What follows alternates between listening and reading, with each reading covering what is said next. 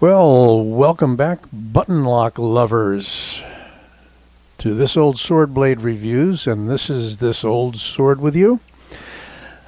Yeah, seems like I've gone down the button lock rat hole here.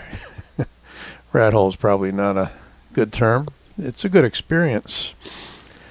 And I have set aside a few other button locks reviewed recently or in the past for comparison. But what this is called is the Kansept made EDC TAC, T-A-C, a design by Mikkel Willumsen.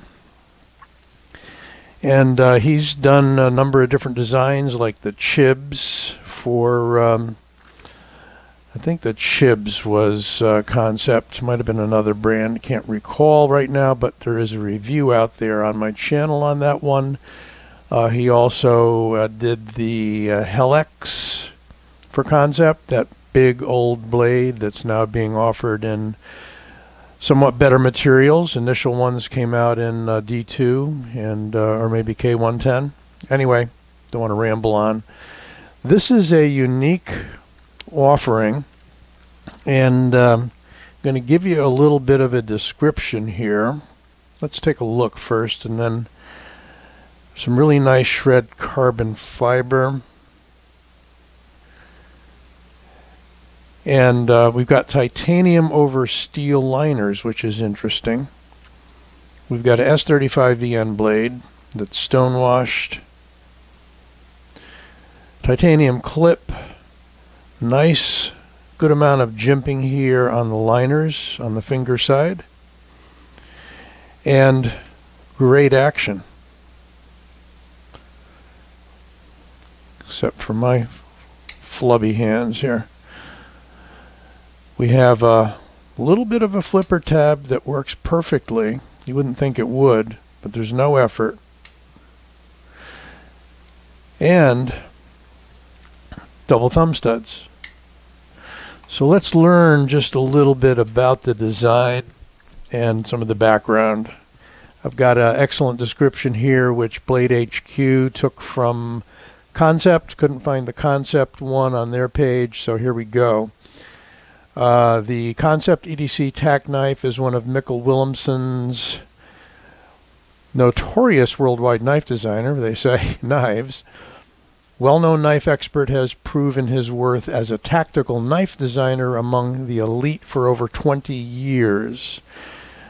Designed from a mind that came from Copenhagen, Denmark. The classic tool is meant to add to your home, pocket, or as a gorgeous piece to admire for your collection. We won't go on and on into the details about the pouch and so on and so forth. But my understanding is, having read something earlier from Knife News on this, is that it's sort of a cross between EDC and the tactical.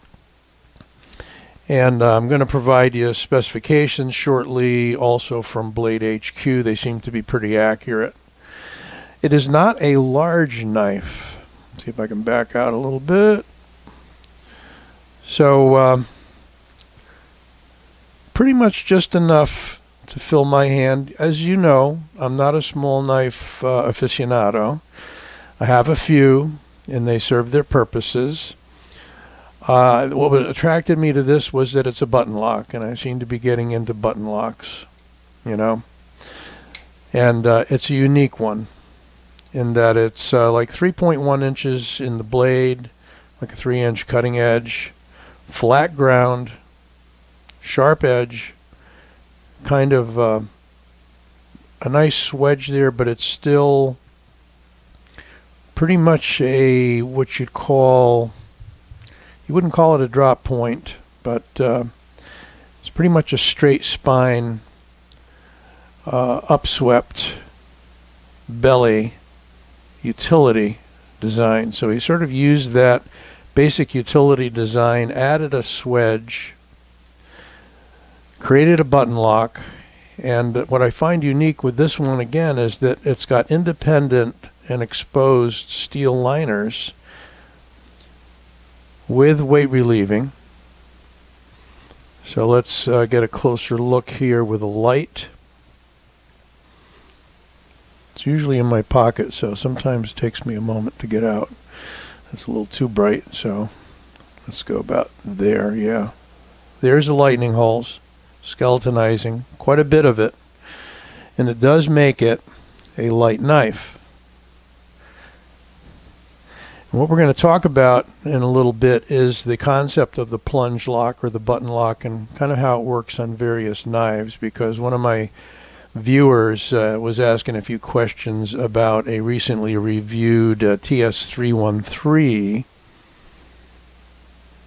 and that TS313 is a Tucson, and that some people were able to defeat the lock by wrapping it in the spine of it on the back of a chair or table, but let's go there in a minute or two. Here's a unique tactical feature. What he did as part of the backspacer is incorporate this pyramidal steel glass breaker, just enough so it will contact a hard object. If it's closed, you stand probably a little better chance of doing that, because you can choke up more and have a lot more of that exposed. So whether it's a impact weapon or whether it's a glass breaker, I think it would work well for both. Really nice detail, the way they split off the carbon fiber from the titanium here, and how they incorporated steel liners under the titanium scales. So really you got titanium and carbon fiber scales on this knife is how I would describe it. There's a bit of a lanyard hole. So here's some specs for you, and then we're going to do some comparisons. I don't want to get too long on this video for one knife either, but I'm going to run through these pretty quickly, and then we're going to put them up on the screen as well.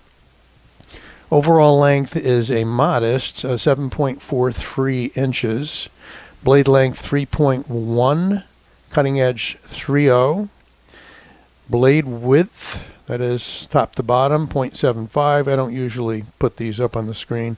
Blade thickness 0.10, and we'll put the calipers on that to give you millimeters in a minute. It's a flat grind, plain edge. Handle thickness is only ½ inch, 0.50. Handle material, as I said, is a combo of carbon fiber and titanium. This particular one is a gray carbon fiber. They come in other flavors, blackened and whatnot. It is a right hand and left hand tip up button lock. Designed by Mikkel Willumsen, considered to be everyday carry knife. So there you have it. Let's do a quick measurement in millimeters on the blade stock. I think everything else is good. 3 millimeters. See, I'm bad with conversions.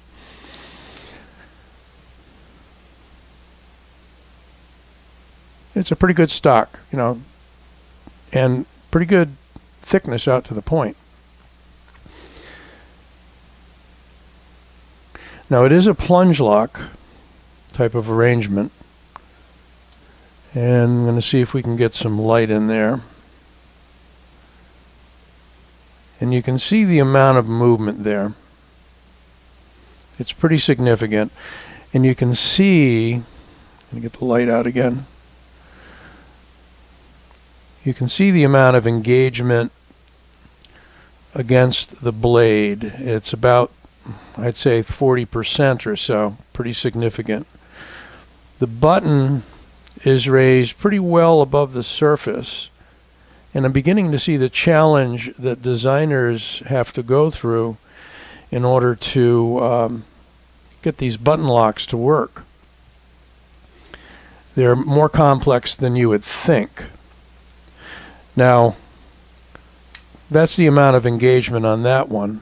Now, the question raised by a viewer is on the TS313 by Night Morning. what you can see there, and I'm not saying that this is going to give you trouble, but what you can see is that the engagement there is maybe only 20%. Still locks up extremely tight on the Tucson, but the throw on the button is less. So there was some gossip out there, and I'll call it gossip until it's confirmed, that if you wrap the spine of the blade on something hard, you can defeat that. How having this motion push this over, I'm not sure, unless the spring is loose. And this spring is pretty tight. So let's look at another example of a button lock. This is the Hogue. And this is the, you can correct me if I'm wrong, this is the EX01. I always get the EX01 and the EX03 confused. This was one of the early initial button locks that Hogue put out. That's an Alan Olishewicz design. Now, if I open this one up, we also have maybe 40% engagement. And you also have a double lock, which prevents the button from moving at all. Well, you get a tiny bit, but it doesn't get to disengage. Here's a better look at that Hogue. It's a nice knife. Solid G10 handle construction, what they call a lava G10. Not sure if they call it G-Mascus or not. And here's another example, if I don't knock the light over. Here, of course, is the well-known Mordax made by Protec, distributed by Drop. You can still get these, I think, for around $240 on Amazon at the Drop store. A lot of people have been asking. They think they've been discontinued, but I have seen them out there recently. Aluminum handle. And let's see what the engagement is on this one. And once again, this is a little less, similar to the Tucson, in order to get that to unlock. So that's interesting. So someone might say the same thing about the Mordax as they happen to mention about the Tucson. But what I do know is on this knife we're reviewing today, the EDC tack by Mikkel Willumsen and Kansept, that we have very good engagement. It's way down in there, which is why my light's not getting in there really well, but showed you earlier. There's a good amount of movement with that button. And still, it's on bearings. They're all on bearings, and you get a great action. This knife will work well in the point down as well as the point up. It's a smaller knife again, but it handles well, and there's plenty of blade and plenty of handle there. So I certainly wouldn't call it, you know, in the class of, let's say, a wee banter or something like that. It's a good amount larger than that. So running long, but I wanted to show you this. It's a real class act for an EDC tactical knife. Hope you enjoyed the review. Don't forget to give it a like and subscribe. We'll be back soon.